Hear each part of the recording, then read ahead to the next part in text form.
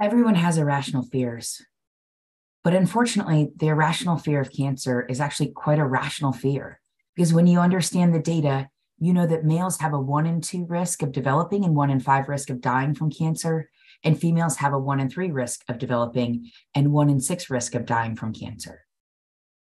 Cancer impacts everyone, regardless of if you're Black or white, rich or poor, elderly or young. Everyone, and cancer is truly an indiscriminate bully. I'm sure there are very few humans alive that haven't been impacted by cancer in one way or another within their network. In fact, it's one of the few things we have in common across our great nation. We all hate cancer. And the ugly truth is we have a very limited data set driving our approach to healing from cancer. The only toolbox we really have any data on is pharmaceutical science because that's required by the FDA, by pharmaceutical manufacturers to get approval. Everything else is typically unfunded or underfunded. And even our pharmaceutical data is quite limited in understanding different variables. As an example, there's no data set to tell me when it's okay or safe to stop my cancer treatment. The research just simply doesn't exist. And the one fact that we can bank on is that cancer rates are expected to only grow over time. There were a few things that I learned on my cancer journey that really changed the outcome and in fact probably saved my life. The first is that you can track not only lagging like PET scan and CT scan data, but you can also track leading indicator data for many cancers. For example, for me and colon cancer, ctDNA and CA19-9 were very good predictors of cancer activity in my blood. Yet doctors rely on only lagging indicator data. So it was up to me to identify what that leading indicator data looked like and begin to collect that and inform my doctors of how my cancer treatment was truly going. The second thing I learned is your oncologist is only educated in one lane, but there are 6 lanes that we can consider, and we'll get into these toolboxes in just a minute, but there are 6 lanes you can consider when you're building your cancer strategy.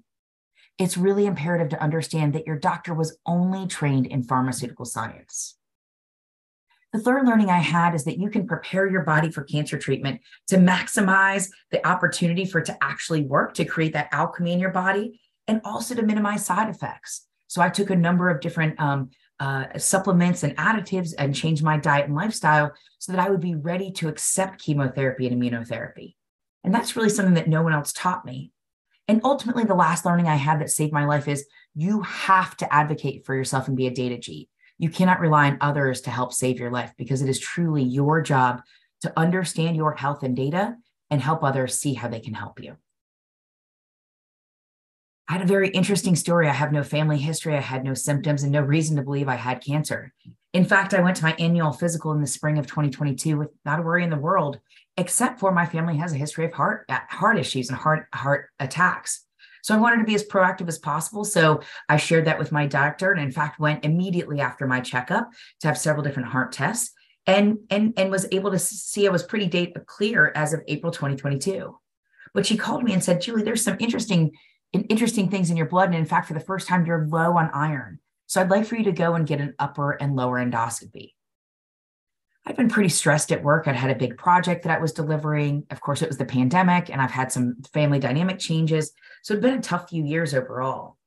When I called to request the upper and lower endoscopy, and the lower endoscopy is also known as a colonoscopy, I was told I was under the recommended screening age. And because I had no family history, I could probably get away with just doing the upper endoscopy. And luckily I said 3 different times, listen, I'm a data gatherer, I'm a data gal. Let's go ahead and get this data because I'd rather understand the full picture rather than just get a shortcut. I was woken up from said colonoscopy by the doctor telling me my tumor was so big, he couldn't even get the infant camera around to see the other side. I was in shock, to be honest. I had no idea what I was facing, and I decided that I would not live in fear. Instead, I wouldn't play the role of sick patient until I was actually sick. So a few days after being diagnosed, I traveled out to see my very favorite band at my very favorite venue of Red Rocks, Colorado, and decided at that moment in time, I was going to live in joy. And that was the very first time I decided to live in joy, but it wasn't the last time I decided to live in joy. And in fact, I decided I would let data guide my strategy and not worry until it was truly time to worry. I had 2 strengths to leverage. I've been a long time 20-year career of industrial organizational psychology, and I throw a mean theme party. But I also live in a very healthcare dense city, so I have access to some of the best medical teams possible. A few weeks later, my colon actually closed, meaning I couldn't digest food, and that forced emergency surgery, where they removed a foot of my colon, along with 61 lymph nodes and my appendix. After we got the pathology report back, my surgeon shared I was a stage 3C because 8 of my 61 lymph nodes had come back as positive for cancer. I didn't take that news very well, to be honest. And in fact, I begged my nursing staff to give me whatever medicine they could to help me go to sleep because I was worried that my sobbing was going to rip apart my stitches. But that next morning, I woke up ready to face the world. And in fact, I wasn't going to once again decide to live in fear. So I woke up and went and talked to the charge nurse and asked if we could have a little fun. And she asked, what could you possibly mean for fun? And I asked her if we could throw a disco walk. And so that evening, I invited all of the other patients on my hall to join me. I'd created a really fun playlist and had my unicorn, animal to help protect me. And we took off and took to the hall, and everyone walked with me to some really fun disco music like Staying Alive and You Got to Be Real, all these things to really just get some blood pumping and build some energy and really just have some fun. It was truly not the first time I used joy and gratitude to find peace, but not the last. Right after I was discharged, my first oncologist came in to talk to me and told me it looked like 6 months of chemo, oxaliplatin infusions, followed by a take-home chemo infusion for another 2 days. And that would be an every 2-week cycle. And they would do a PET scan at the end of that cycle. I challenged immediately, asking why would they do 6 months of an intervention without testing for efficacy? It just didn't make sense to my brain that was a rational decision. And she said, listen, Julie, this is just the way it is. We will do the treatment and they will test for effectiveness 6 months later with a PET scan. Once again, I lost it and couldn't stop crying. I wasn't willing to do 6 months of chemo without testing for effectiveness. I had no idea chemo resistance was a thing. So honestly, I'm not really sure why I really was so emphatic about this. I just knew that if I had data to show it was working, I could handle the most difficult side effects chemo would throw at me. I went home pretty convinced that I wasn't going to do chemotherapy because which deeply scared my family and friends, but I knew that there was something, I needed data in between those chemo sessions to really help drive me. A few days later, I met with a nationally recognized herbalist, acupuncturist, Madeira Level 2 trained Chinese medicine doctor named Oscar Sierra. Oscar asked me why I was there, and I said I wasn't willing to bet my life on a chemo or any sort of intervention where we weren't actually tracking data in between. And Oscar shared with me a couple of things that really changed my entire approach. The first is he said, you need chemo. Let me tell you, your cancer is bigger than what you can do on your own. So please reconsider and use chemo. But I can teach you how to use blood markers to show effectiveness and predict that cancer activity. So I immediately was hooked and was interested because I was like, wait a minute, my doctor just told me this wasn't possible, but you're telling me we can track different markers in my blood. And he was like, absolutely. But then he went on to tell me that he could prepare my body so I wouldn't have all the side effects of chemo, and that he could help me build alchemy in my body so the treatment would actually work more effectively, and it would make my body inhospitable to cancer and help me proactively fight as well. Oscar bestowed on me the exact knowledge that I was searching for, this exact knowledge that would go on to save my life. I said many times that although I survived stage 4, aggressive, inoperable, and chemo-resistant colon cancer, I think the process was actually harder on my nearest and dearest. I was able to devote my life to the research and developing a strategy to holistically address all aspects of my cancer. I was able to look under every single rock to identify sources of disease, change all aspects of my life, and I had the resource to consider anything I could imagine as I live in a medically dense metro area. But they had to watch me build a strategy and take a path never before traveled. Once I said I would do chemo, everyone but me breathed a sigh of relief. I was so scared that I would either die or never feel as good as I did right then. So I studied like crazy to identify every single possible side effect and build a strategy for how I could nullify the worst aspects of cancer treatment. Because again, cancer is the number 2 reason for death, but medical error is the number 3 reason. As an example of my strategy, for neuropathy, I looked at a couple different things across the 6 toolboxes. For example, alpha-lipoic acid is a beautiful nutraceutical that can help reduce neuropathy, as well as walking daily or doing rosemary baths or considering acupuncture. Or for lymphatic draining, I choose to see a massage therapist, reflexologist, walk daily, brunch my skin to reduce my lymph system, and jump on a trampoline. I spent my time in pursuit of health So I ate what would serve me. I exercised daily. I ate more than 40 supplements daily and still do. I was willing to do anything it took to heal from cancer. I even gave myself several enemas so I could treat my colon directly before I started immunotherapy. I literally was willing to do anything it took. But if I would have gone with what the first oncologist suggested, I would be dying a very slow, miserable death. She would have given me the exact standard of care for my treatment I could get anywhere in America. But something inside me knew that wasn't enough. Here's what I now want to understand and share with you.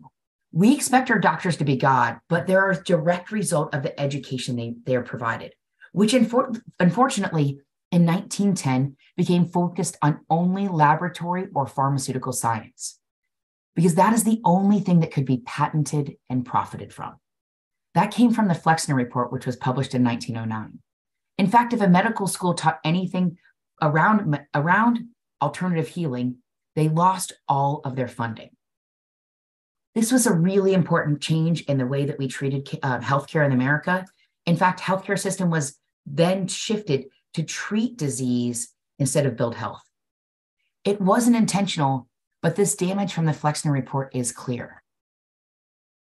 In addition, we know two people with the exact same genetic DNA can have the same cancer indicator, but it only is expressed in one of them. So we know there's simply more at play than genetics and biology. When you look at the science of epigenetics, and epigenetics is the study of how your behaviors and environment can cause changes that affect the way your genes work, you can see how important it is to understand and pay attention to that diet and lifestyle and how those are impacting you. As an example, when I began to research this, I started to look at what is the curriculum of many different medical programs around the US. And most of the medical school curriculums simply didn't even mention nutrition or diet and lifestyle. But this one example of a wonderful medical school here in the Atlanta metro area did at least mention nutrition. But when you look at this, you can see how small nutrition is compared to pharmacology, which spans an entire year, but nutrition spans part of 2 different months. So we really, really need to think about what we hold our doctors accountable for, because their lane and their expertise is quite limited. And when you look at how the job of physician has changed over time, both due to the environment they practice in and the requirements from insurance and others, it's imperative we start to take a more active role in our healthcare strategy. I was always a studious but fun-loving person. I always worked hard and played hard. I was taught at an early age that it was okay to challenge assumptions and to build your own approach. I have an extremely high entrepreneurial spirit, and I spent the last 20 years working for industrial organizational psychology consulting firms. So I understand how to connect business and talent strategy, which means I know how to select a team and execute a strategy. The truth is that every part of my history played a role in how I developed my strategy and how I built this approach. From my early career days when I did job analysis interviews to understand how you break down a job into smaller components, to when I worked in the healthcare industry and partner with the American Hospital Association to identify the talent requirements for healthcare executives, doctors, and nurses after Obamacare was passed, to my spin selling training 20 years ago, to the fact that I was a card-carrying member of the American College of Healthcare Executives and the Chicago Health Executives Forum, so I understood how healthcare executives make decisions.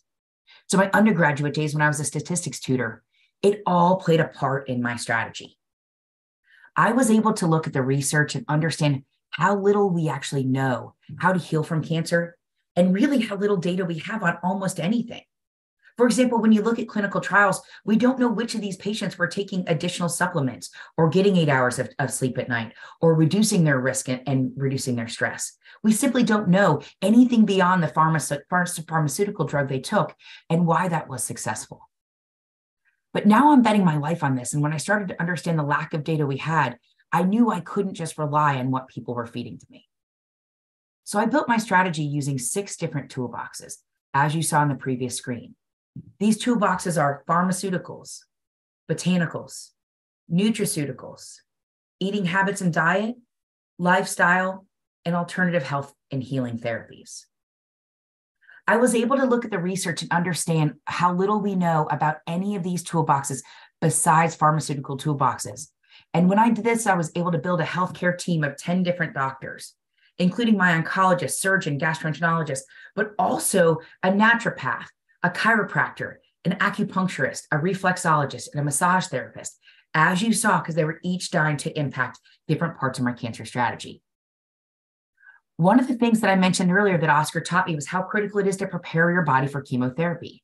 So a few weeks before I began, we built out a supplement and a diet strategy. So my diet could be in fighting shape before I actually began.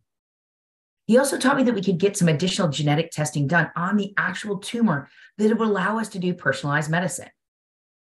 That test took over 20 phone calls, emails, text messages, and requests to get them to actually order it from that first oncologist I mentioned. But when I did receive that genetic testing back, the very night before I began chemotherapy, I knew right away that I was a candidate for immunotherapy. So I had a solid plan B in case our plan A didn't work. When I asked my oncologist the night before the morning I was due to start chemotherapy, and I said, listen, I actually think I would prefer to start immunotherapy because frankly, that's more of a drug that suits me. I'm all about empowerment. And that's exactly what immunotherapy does. Instead of chemotherapy, that's kind of designed, bringing a bazooka to kill a fruit fly. And his response was, chemo was tried and true. And in general, people with mismatch repair like you do better with this anyway. Capax is the appropriate treatment, and we will never have to deal with this again. And if for some reason it does come back, then we'll consider immunotherapy. We'll plan to do 8 cycles of Capax, but no one really can make it through 8 cycles because the side effects are so miserable. So we're hoping for 5, and we'll see how we need to pivot as needed. That's also worrisome that they're planning for 8 because that's what the research tells us. But because the side effects were so miserable, they didn't think we could get through all 8. Once I started chemotherapy, I had a really hard time mentally accepting that this was my fate, as I truly didn't think I would ever feel okay again after hearing so many examples of people with neuropathy, stories with cold sensitivity. People couldn't open their refrigerator or drive their car after they were done with chemotherapy. I built my toolbox and was prepared as humanly possible for the chemo tsunami that was about to hit me. I'd been on every Facebook group possible to learn from other cancer patients what helped to reduce the misery. I learned so many valuable things, such as to prepare for hand and foot issues by wearing gloves at night and by putting on udder cream lotion, or to make sure you're wearing chapstick or specific lip balm to make sure your lips don't crack, or to ice during my infusion. So as you can see here in this picture, I actually had bottles of frozen water and ice packs on my feet, and I would eat ice chips through the entire intervention. So that way I wouldn't have the debilitating cold sensitivity. So I would be able to open my refrigerator or touch my floor or touch something cold or drink something cold after I'd had an infusion. In fact, I'd advocate several times for myself in order to ice because it had never been done at my health system for colon cancer. Multiple different nurses said no, that's not possible. We're not going to allow it. So I had to go and discussed with my oncologist, where I finally acquiesced and said, we'll let you do it, but if you start to feel any pain, you have to immediately stop icing. Luckily, all the prep work I did for chemo worked out beautifully. And besides some jaw issues like first bite syndrome and some exhaustion, I didn't encounter any of the tough side effects. I went to see Oscar after my first session, and he was able to identify I actually had more cancer activity in my blood than I did before by tracking a marker called CA19-9. Which he explained could either be cancer dust after the chemo or an indicator I was chemo resistant. He suggested I follow up with the same test after my second chemo session to see if I was higher yet again, and if so, I needed to consider pivoting to a plan B. This game was as much in my head as it was in my body. During my first chemo session, there was a very amazing and kind chaplain who came to talk to me, and after realizing how stressed I was, gave me permission to have some fun while I was there. Which meant I was about to use my second skill set, which is to throw my first theme party. Luau was the theme, and I dressed up and brought in 60 gift bags for everyone who was in a chair or any staff member. And those were filled with Maximize Joy stickers and candy and Lays and hand state bracelets that said Ride the Wave and custom sugar cookies for everyone who was in the room. It was a ton of fun. And it was a pretty tough day when I walked in that day because they were just transferring into a new electronic medical record. So even the staff was in a pretty miserable place. But after I walked up to the first person and said, you want to get laid at chemo? The smiles broke out, laughter began. And truly, you could see the ripple of joy across the entire infusion center. It was a very beautiful way to channel that pre-infusion anxiety but it also was a way to share joy with others in a moment where I was feeling particularly weak. The first party was a complete success, and we had so much fun. Even everyone that was around me, nurses were coming to thank me. They told me how special it was of what I was doing. But at the very end of my session, a woman walked up to me and she said to me, Julia, I didn't know that I would meet you today. And I honestly didn't think I was going to make it through today. I planned to consider ending things tonight. But after meeting you and feeling your energy and seeing your Ride the Wave bracelet, I know I can make it through the next few weeks and I can make it to the next stage. And at that moment, these parties went from silly and fun to sacred because I understood that other people were just as scared as I was and were feeling so much stress.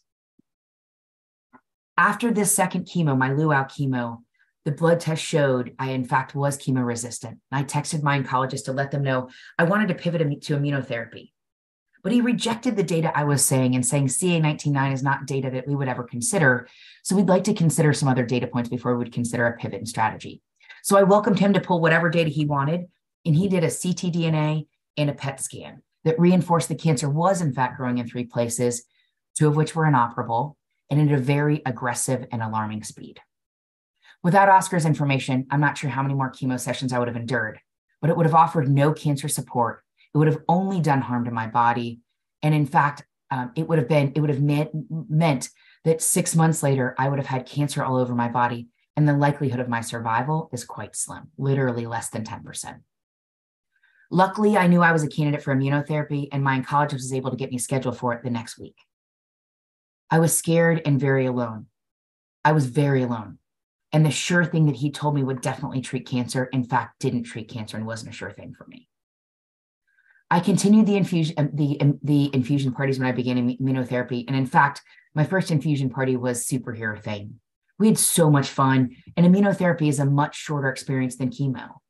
It has fewer side effects and less worry. But the big worry with immunotherapy is that it will in fact, attack your healthy organs. So it's really, really imperative to reduce all the inflammation in your blood as much as possible. Oscar did a test to measure inflammation on my blood called an ELISA.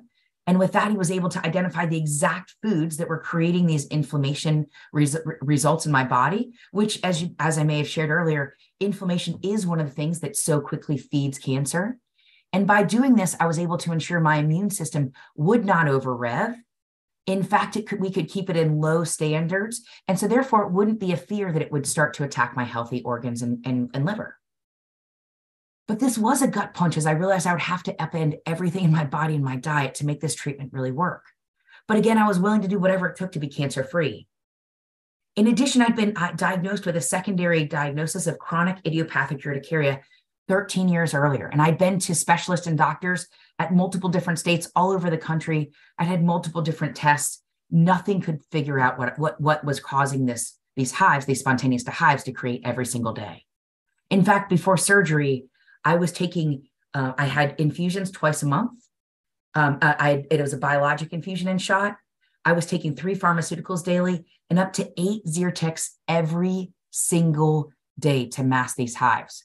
And this one test not only unlocked why I was having inflammation to help support cancer, but it also helped me unlock why I had chronic idiopathic urticaria. As when I stopped eating these foods, I stopped having hives. This is something that every single doctor I spoke with said I would never be able to figure this out. But I was truly healing from the inside out. I also turned to gratitude and tried to focus my energy in how I stack my deck and what I have going right versus what I have going wrong in my life. My next infusion party was Gratitude is Groovy, and my parents came to help me celebrate and have Thanksgiving together. This was also the week that I had my ctDNA retested.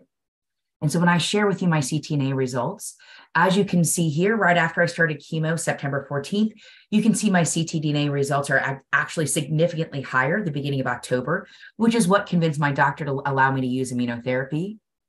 But after 2 sessions of immunotherapy, we did this test again, and we were able to see that my results had gone significantly down. In fact, they'd gone from 153.92 to 12.19. So after 2 sessions, we knew that we were succeeding in the battle. But that wasn't it. That really did help me gain all the success I could possibly have and gain so much excitement. But the win in my sales was only gaining. And in fact, I knew over the next few months, I had to keep my head down and focus on gratitude, joy, peace, exercise, and a healthy diet.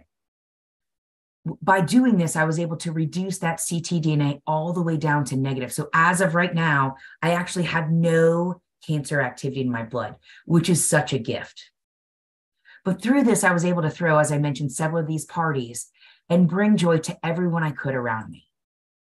I knew my strategy was working, but as I was starting to throw these parties and work through this, I started to have some survival guilt.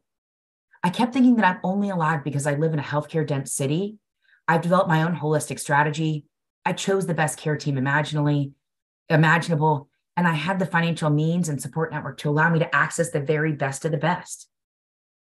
And I had, more than anything, I had Oscar to guide me through this process. I knew I would have had a completely different experience without him and without all these advantages, and likely would not be alive. While in late February, I got the official word I was cancer-free and it was time to celebrate. That celebration lasted about one day. And then I realized I have the opportunity to help other people and help them have the exact same experience I had. And I got to work building MOJO. It feels like a social responsibility to teach others what I was taught and to give them all the same advantages that I had going through this and build a scalable and hopefully, as we get through this, a more affordable approach to healing and curing cancer. I studied the experience from a cancer patient, and now I built a collection of companies to holistically address the pain points faced by all cancer patients and cancer care providers alike. I'm so excited for this potential. This provides gaining the data set we need to actually understand what heals cancer. That I'm building a coalition. I'm working with many others around the country, and I'm asking you to be part of this journey. Thank you so much for taking the time to learn more about my history and experience, and I certainly hope to work with you in the future.